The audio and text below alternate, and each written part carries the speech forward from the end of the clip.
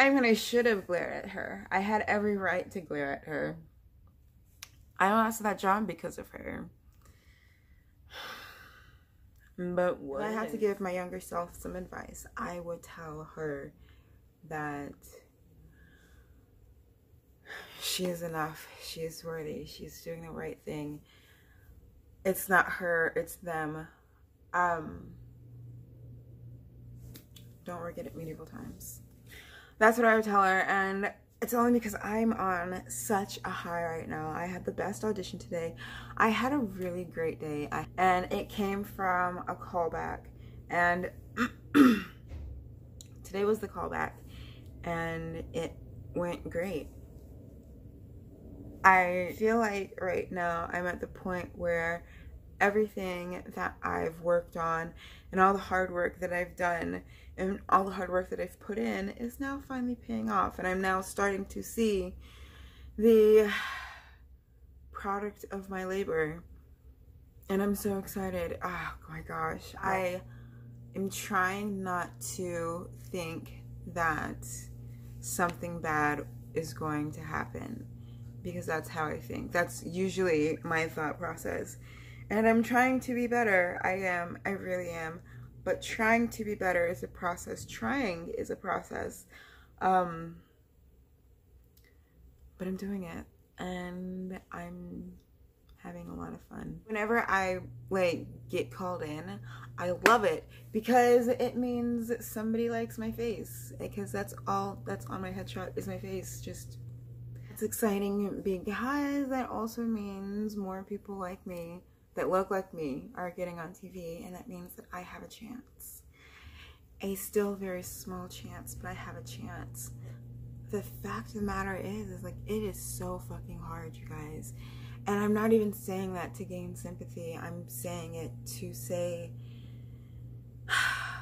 there have been so many times where I've left an audition just being like, well, I'm never gonna make it. Like, this is impossible. This is a really impossible dream. And it's not fair either. It's not fair. And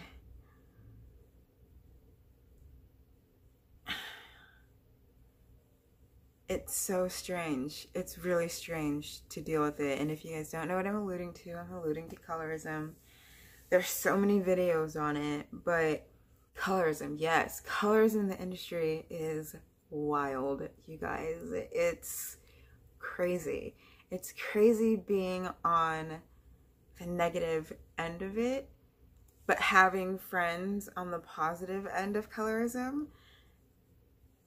and just like watching how they go through the industry. And it's just crazy. I mean, no fault to them. You can't really fault people for being born the shade of black they are, but it's crazy, you guys. It's fucking crazy. I had, for instance, earlier this year, or was it last year? I think it was this year.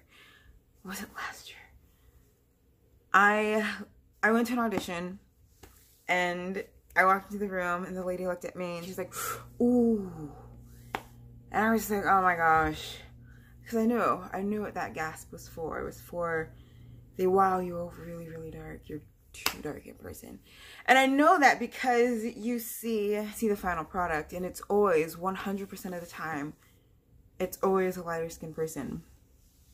And I can't compare my life to anyone else's, because I've only lived my life. But my sisters are lighter than me, and I could totally, like, you could totally fucking tell when somebody's being like, ooh, hello, my light-skinned sister, hello this, hello that. And they look at you, and it's like, they want to kill you? they're just like, oh, hey, oh, no, you're not happy to see me? No? But yeah, no, so colorism in the industry, it's bizarre. It's fucking bizarre. Like, if your picture gets past somebody, and sometimes, some of the auditions that I've been to, some of the questionable auditions that I've been to, and I've only been to like 6 or 7, it, like, I feel like there's just some people that strive to make you cry. I will argue this. I will fight you on this. There are some casting directors, I feel like, that I probably shouldn't even say this. Okay, so I went to an audition, and the casting director was looking at the camera or the TV, and I was doing my audition. So she's looking at the TV, and I can see her face, and her face the whole time was like,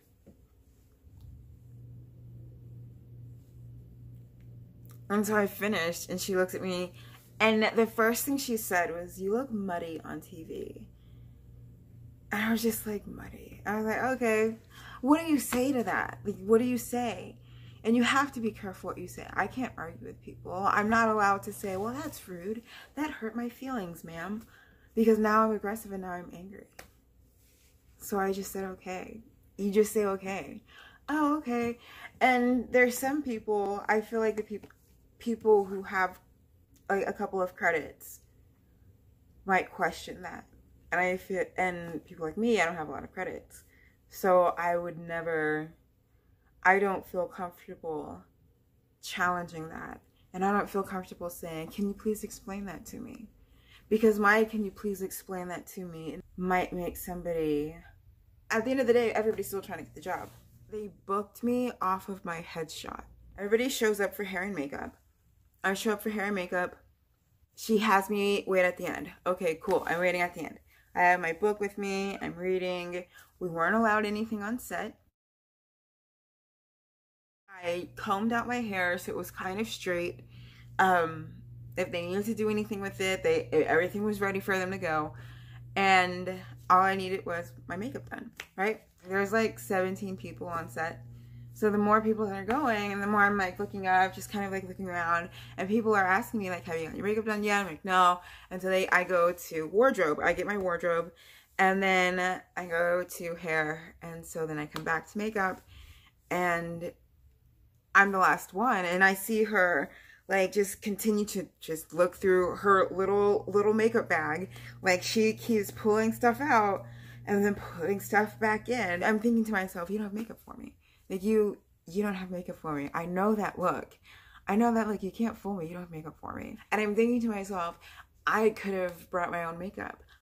I don't have a car and I took Uber there. So I literally just showed up with my book and my phone and my wallet, and that's all I had. And I was just like, I could have brought powder. I could have brought something. I was like, I am so sorry. And I got sent home. She didn't have another audition. And I don't know. This guy was not nice to me. He was doing my audition, my one line. The character wasn't even supposed to be like a sexy character. I wasn't making it a sexy character because again, it was just one line that wasn't, and it was a children's show. Usually, like, I don't know, either they say thank you or can you try this way, or hey, they don't look up or whatever. But he looked at me and he goes, your skin tone's not even sexy. And I was like, oh, the fuck's that supposed to mean, Steve? I mean, what is that? Why? Why would you say that? Why? Leave me alone. I'm just trying to get a job. But it's crazy. It's super crazy. So whenever I get called in and it goes well, like it's just so fucking exciting. Because it's like, oh my gosh, I might have a chance. And even when you don't book it, it's still like a positive audition. I've seen one penis in an audition. It was for a college play. And I was just like, dude, really? I was like, how old are you? You're gross. And then I like went home and I bathed my body. It was bizarre. Like, some of the college productions, those kids are bizarre. But I don't fault them. I mean, not like the pervy kids, but like the kids making weird shit. Make weird shit, you guys. You have to make weird shit. Because if you don't make weird shit, you're never gonna know it's weird, right? And maybe, just maybe you like weird shit. And you're never gonna find other people like you if you don't make weird shit. So make weird shit. The more you know. Hey guys, watch this. I wish I knew magic. I got the magic in me. Anyways, brushed my teeth. Okay, you guys, listen. My next apartment has to have more windows. Has to have more windows. More windows. More natural light. Crazy. And then also, wait. Thank you. Are you sure you're focused? It's just weird. It is weird. It's changing though. And that's the thing. This talking about it. Someone's gonna find this and be like, oh shit, that fucking sucks. And then they're gonna see a dark-skinned person on set and be like, I hope to God the makeup artist has makeup dark enough for her. We should just hire... I don't even want to talk about the time that I almost lost my hair. Well, that's not colorism issues. That's just the makeup artist not knowing how to work with black hair. You guys, it's just... Again, I love when stuff goes right. It's so rare. It's not rare. It's just... Well, I mean, I guess the amount... Okay, so I've had maybe around like... 50, maybe around like 7. No, it's not. It's fucking ridiculous. Hold on. Oh my gosh. So I've had 7, like, really horrendous encounters. But that's a lot. Even 1 is too many. And they're exhausting. It's weird. As a dark-skinned person, I don't know how else it's weird. I don't know why. It's fucking weird. It's weird. It's weird going into a room, being the only black person there, and then people thinking it's okay to interrogate you. Like, it's like forever being the new kid. And every space that you're in, you're just the new kid at a snobby high school. The poor new kid at a snobby high school. Not every black person's poor. Yes, I know this.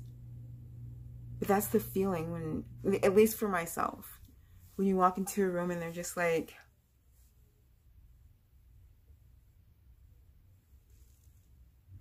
Or they're overly excited to see you. Hi, so good to see you. What's your name?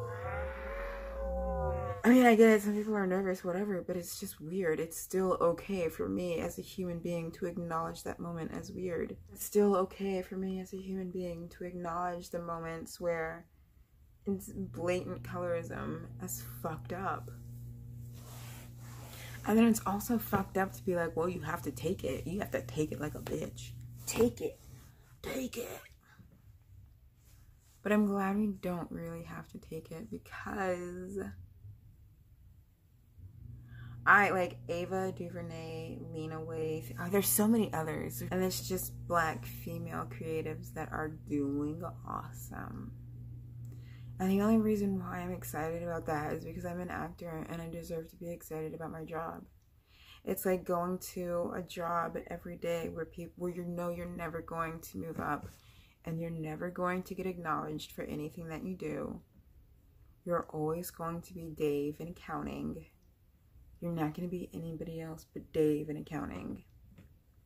Hey, who's that? Dave from accounting. Oh, okay. Who's that? Oh, Marsha Lindbergh. I mean, not that being Dave in accounting is a bad thing. And if your name is Dave and you work in accounting, I mean... Yeah, so for the little kids, the little girls that look like me that are out there that may or may not watch this, or maybe your older sister watched this and she's going to tell you, hey, you know, there's this black woman on YouTube and she said... Sometimes my job just fucking sucks sometimes, and there's really nothing you can do about it, but you just hunker down and you keep going, and you just hope that one day you have an audition where they look up at you, they smile, they say your name correctly. I love my job. My job is so much fucking fun. It's a lot of fun to be somebody else sometimes. But when you get paid to do that, it's another ball game. It's another ball game.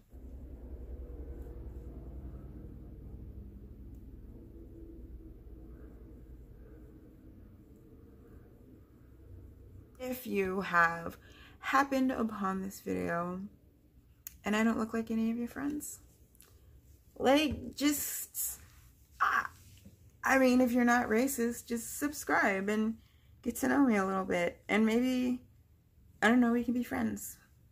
Friendship's free. Unless you're like a kid. Then I mean, I mean, I don't know what this was, but if you enjoyed it, hit subscribe. Hit subscribe. Subscribe. Anyways, sorry.